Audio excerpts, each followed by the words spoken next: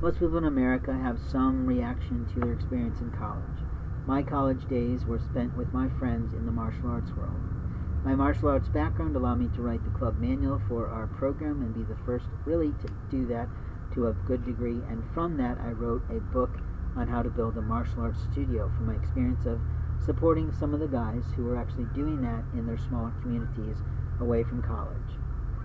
From there I went on to teach self-defense seminars, predominantly to women but to some men, and you could always tell the women who had been in a problem, in a predicament, because of how they react to the physical portion of the presentation in the seminar. Those seminars helped to put me into the limelight to a point, but it also helped me to understand what people needed to do to be protected